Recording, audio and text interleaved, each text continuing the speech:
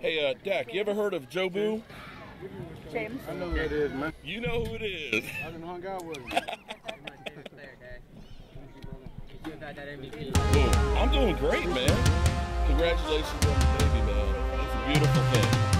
I have a baby boy coming. Let's go and see. Yes, look at me. Look at it's nice. Dak, there's your buddy. Hey.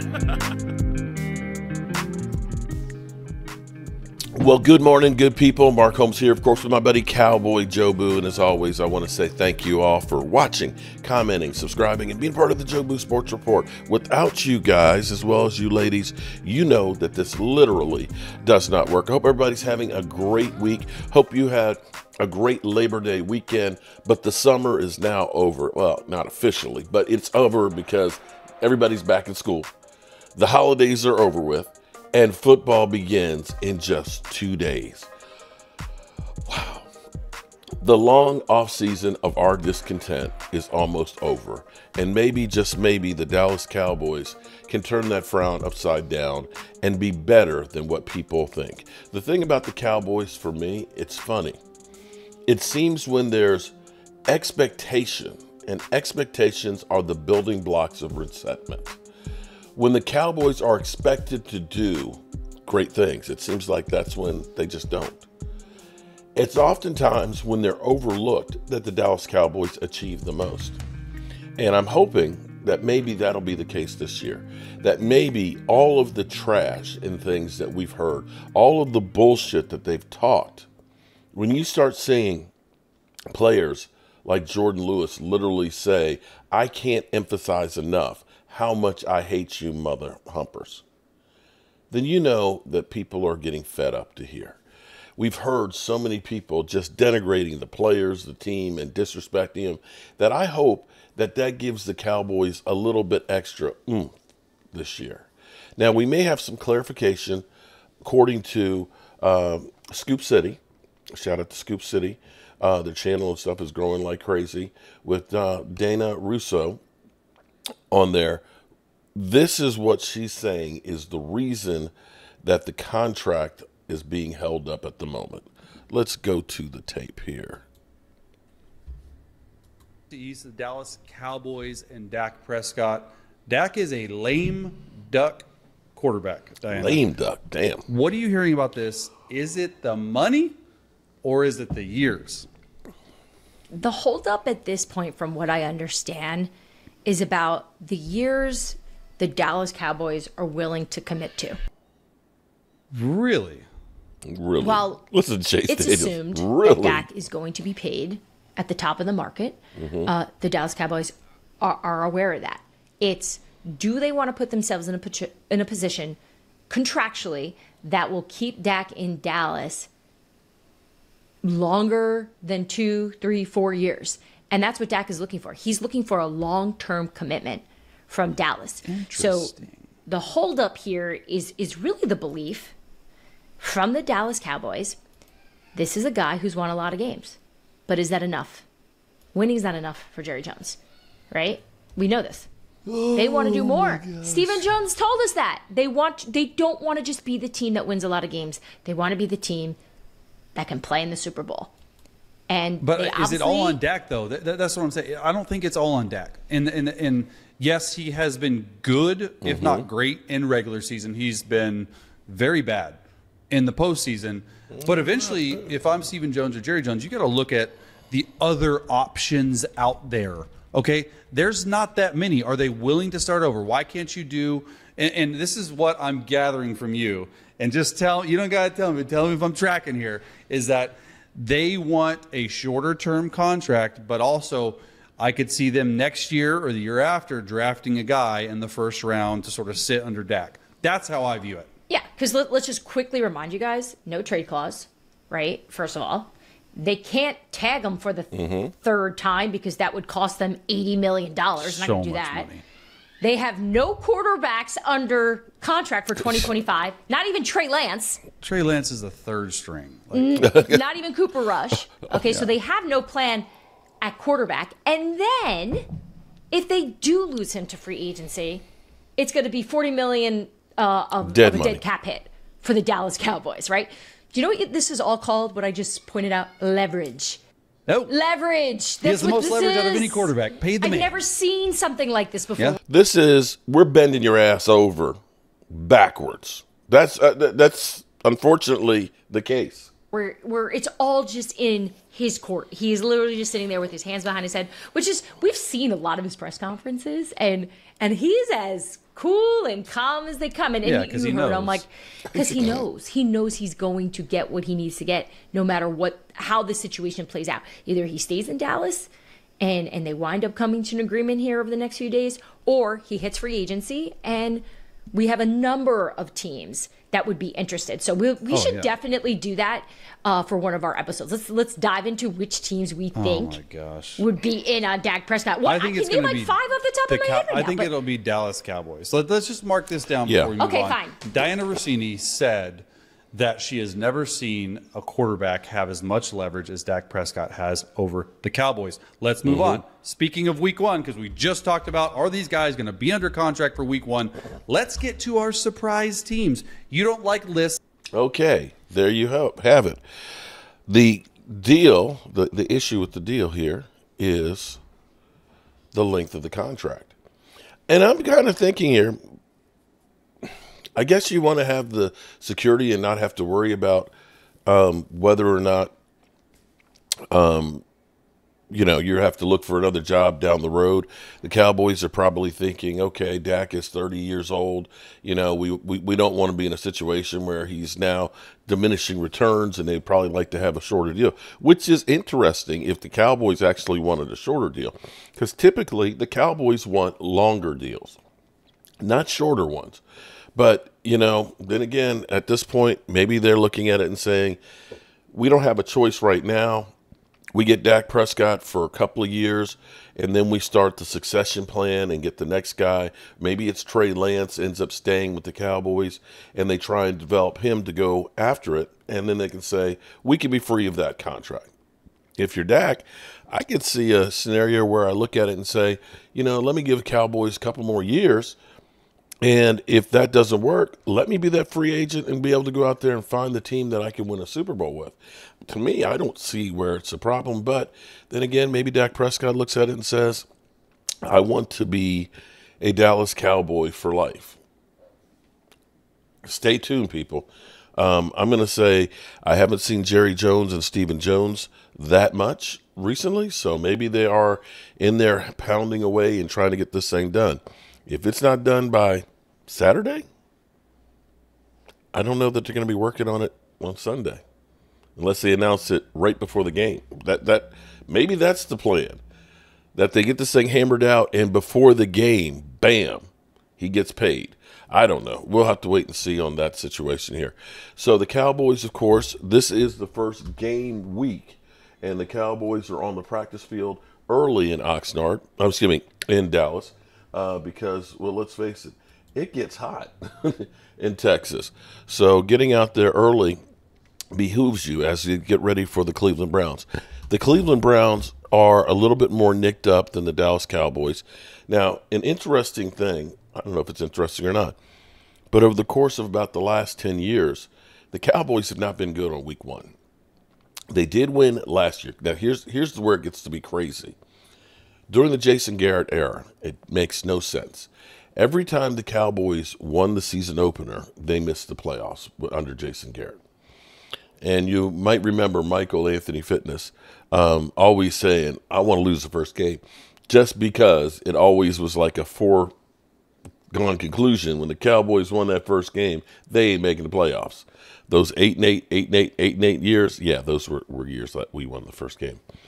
But last year, they kind of broke the mold, beating the New York Giants in the season opener and going on and playing in the playoffs. Now, the weird thing is, more times than not, the Cowboys have played the Giants as a season opener over the last 10 years. I'd say like at least half of them. It was crazy because it's like every year, season opener is going to be the Giants. But the Cowboys only won against the Giants during that 10-year period. Against the other teams, they were losing. And that was 49ers, that was Tampa Bay twice. I can't remember what the other teams were, but hopefully that curse is over with. Now, the Dallas Cowboys are going to try and do something that hasn't been done in the NFC East in 20 years. And it's going to be a tall task. The Cowboys had the first place schedule. By most people's thoughts, they didn't do enough to make the team better. In fact, some people think the team is worse. But repeating as division champions would go a long way to helping you go further in the playoffs. In fact, I dare say getting home field advantage would go an even further way of helping you to get deep into the playoffs. But we got to take this one game at a time. The Cleveland Browns have 4 players that are nicked up, including their left tackle. Let me see if I can pull it up real quick. Let's see. Willis, a wide receiver Hopkins, and David Bell and defensive tackle Shelby Harris are not practicing. So Jarek Willis, who is their starting left tackle, is recovering from a knee injury. And what they're probably going to be doing is they're going to be bringing in their right tackle, the right tackle who tore his knee up the first week of last year. And he has not played left tackle in 10 years. He will be looking like he's going to be the starter for week 1. So that might be a little advantage there on the left side, that maybe Micah gets to eat a little bit more to start the week. You got Deshaun Watson, who has had a sore shoulder, injured his shoulder again last offseason, and a bit on the hot seat. We all talk about how much money Dak Prescott's making, and we'll get and stuff, but the Cleveland Browns had to restructure his contract where he was a $63 million cap hit this year. They did get themselves $35 million. They actually have $50 million in cap space right now, which I don't know if they're going to try and make a move, a major move or something. Probably won't be before week 1. Or they roll it over, because they literally have next year $73 million fully guaranteed cap hit for Deshaun Watson, and the year after. So that's some big money here for a guy who was disappointed for them the last 2 seasons. So there we are, Cowboys practicing. It looks like everybody is going to be on the field, and the Cowboys for the most part are about as healthy as can be. And it sounds like Mike McCarthy in his press conference was saying that Rico will definitely be doing less special teams work. And generally speaking, if you're doing special teams, you're not a starter. And so the speculation is that Rico is going to be the starting running back 1.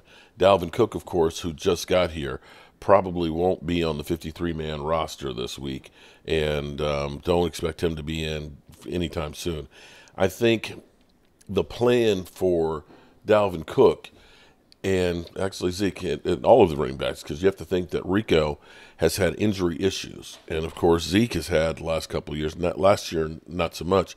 But the 2 previous years with us, he had the PCL injury and he had the hyperextended knee. I think the plan going forward is going to be to try and keep the running back room as fresh as possible. Hopefully that they make the playoffs and that we actually have some momentum with the running game as we get there. The thing that's going to be interesting is when we look at rookies, we can look at, let's take Michael Gallup. Michael Gallup, I know this is not a great example, but Michael Gallup, his rookie year, he started off really slow.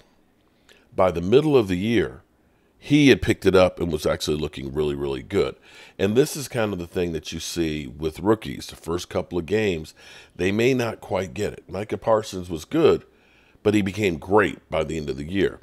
And this may be the case where you have Cooper Beebe and Tyler Guyton, who are now starting week 1 on your offensive line and things, and going, with Myles Garrett and everything else, and the Cleveland Browns defense, which is really, really good. But I will point out something here. I don't know if people realize that the Cleveland Browns roster is the oldest roster in the NFL. Yeah. Cleveland's roster is the oldest roster in the NFL. This is where youth may come in handy, because the Cowboys will be relying on a lot of young guys, a lot of unnamed, unproven guys to be able to step up, from Overshown, Tyler Guyton, Cooper, BB, even Mozzie Smith and things.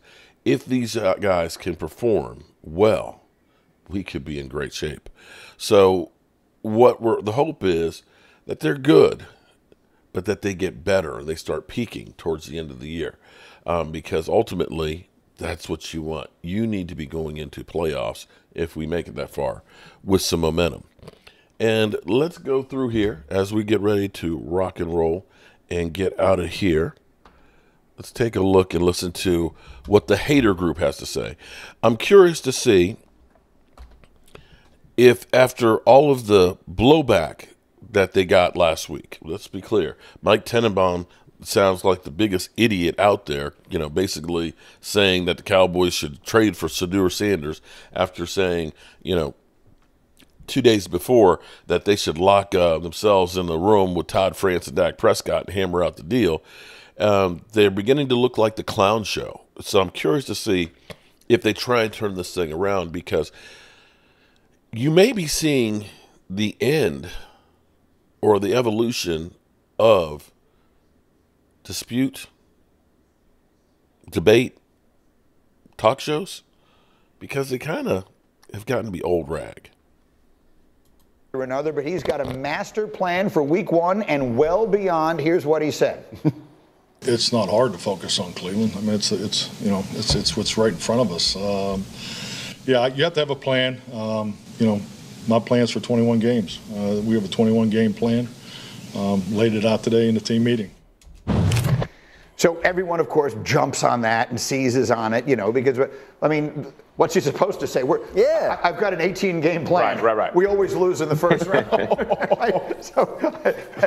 Right. I mean, what's he supposed to say? Right. And there's nothing wrong with him saying that. I thought he's not shooting high enough, because if you 20, if you get the 1 seed, that's right. Pointed out, they can't. They can't, because it hasn't happened in 20 years. You can't win the division. Has told me for 10 years since I've been working with him, it's not going to happen, sir. And he's always right. McCarthy's just doing Graz math. He knows the rules. Go to 21. We're not going to win the division, but we're going to be in the hunt. Okay, so let's make sure everyone is as ready for this weekend as they need to be, because Graziano, who was out there on his training camp tour, you're already in mid-season form. Most of us are just getting caught up with everything.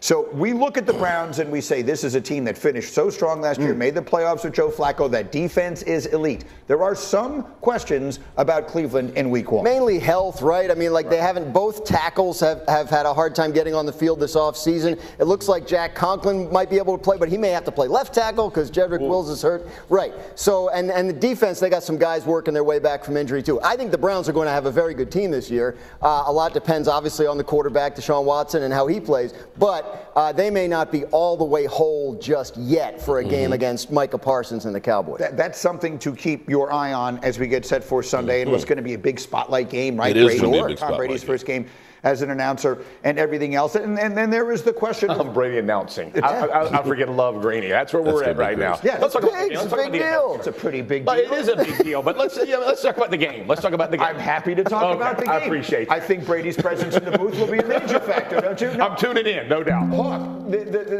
Friends, my name's Mark Holmes, and this is my buddy Cowboy Joe. All the craziness and everything else. That's all behind us now. Let's go on the field. CeeDee Lamb has been in camp for, 6 days? He's going to have a total of less than 2 weeks. So for the Cowboys' chances of winning, for the folks who have fantasy implications, who may have, prop bet implications, what percentage of CeeDee Lamb's best should we be expecting on the field Sunday in Cleveland? I would say 85 at most, and that does not dictate his ability. He's still CeeDee Lamb, but he has not been in camp running the 10 miles of full-speed routes that a receiver needs to get ready for a season. We talk about football shape all the time, and the only way to get in football shape is to play football. Yeah, that's true. There's a higher level than that. There is getting in wide receiver shape in the NFL, and it is even harder than getting in NFL shape, because these are the guys that sprint and run the most. There's going to be a lot of wear and tear he's about to put on his body, and if his body isn't prepared for it, you got to be prepared for him not to be at the full speed, full strength for the duration that you typically see him. And he's the linchpin in this offense. So without him being able to be that, there's absolutely a degrade that you're going to see from the Dallas Cowboys offense against a really good Browns defense. I'm going to say something that is probably going to make everyone yell at me, but I'm right. And that is that, look, it's going to feel like an enormous game, right? Because Tom Brady's in the booth and everything else. Yes. But the reality is it's a road game against an AFC opponent. Right. This game will not decide the Cowboys season. It is not worth having C.D. Lamb getting the hamstring injury that all these guys get. So I'm not suggesting don't play him. Don't be ridiculous. Right. But I'm saying caution is the proper route here, right? Discretion, the better part of valor, whatever expression I'm looking for. I'm not putting him in a position, even if it means, jeopardizing my chances of winning the game. I am limiting his snaps or whatever it is you have to do to keep him from getting hurt, because we got a long season and we cannot have our most important player pulling a hamstring week 1. No, I actually agree with you. I think you have to manage reps and expectations for C.D. Lamb for week 1, right? Because as a player, you want to get out there, you want to do all you can do for your team. All that matters. Everybody's excited. Here's the problem, and Hawk says it best, and he's done it so he knows. It's not only the mileage on your body, it's the defense, the way they play you. Cleveland's going to play them physically. They're going to get up and jam. They're going to make it. It's going to be contentious off the line. A lot of hand fighting. When you got to go run block, you got to get down inside. There's a lot that goes into that, and I think people don't understand. Like getting piles, making sure you don't get rolled up. All the things that go in that people don't ever discuss. That's football shape, and I think Hawk made a great point. And it's making sure he's prepared for all of that. If you're that medical staff and the coaching staff. That's the training camp ramp up period that everybody gets now. He has to get that, even though it's a month and a half later, or else, as you mentioned, they're putting him at risk. I've seen it a million. We've all seen it a million times. That hamstring week 1, it is not worth it. All right, we're just getting rolling here. We'll see. Yeah. Now the Cowboys have a plan for that. The Cowboys' plan is actually trying to ramp him up this week. They're making sure he's getting stretched out. They're working a little bit more, and letting him recover, so that way, hopefully, he is not destroyed. This is the thing that when you're a Dallas Cowboy fan, it's maddening that we end up always waiting till the last minute to do anything. We really do. Always, as Jerry Jones says, deadlines make deals get done. Well, they get done, but not necessarily done well. And the Cowboys have done this. If you remember the first year that Dak Prescott was franchise tagged, where they could have actually signed him in his 4th year. This is maddening for everybody out there that says he's greedy. Understand he got paid $680,000 his first 3 years. And the Cowboys had him play on the 4th year, where he ended up getting basically $1 million from the NFLPA because it was an incentive of how many starts he had. Because he had overperformed on his contract, the Cowboys got an extra $1 million to pay him. So we're talking about his first 4 years making $4 million, taking all of the crap and criticism from all of us fans and YouTubers and ESPNs and everything else. The Cowboys had the opportunity that whole 4th year to get a deal done. Instead, they franchise tagged him and literally waited till the last day trying to get the deal hammered out and ran out of time. Y'all forgot that, didn't you? That literally, 3:59, they're trying to get the last bit of stuff done. And here we are, week 1, getting ready to play, and we're still trying to hammer out a deal. Yeah. That's the Cowboys for you, good people. That's the Cowboys. All right, good people. We will keep up with all the news. Hopefully the Cowboys stay healthy all week and get ready to take on the Cleveland Browns. I can't wait. Oh, my goodness. Thursday night, 2 nights from now, we'll be watching the Baltimore Ravens in Kansas City. Then we'll follow it up the next night, Friday night. Oh, my goodness. The Eagles, that is if you have Paramount. Eagles versus the Green Bay Packers. And then we'll have a full slate on Sunday. Oh, my goodness. I'm going to be busy. I'm going to be real busy for sure. All right, good people, as always, I appreciate you.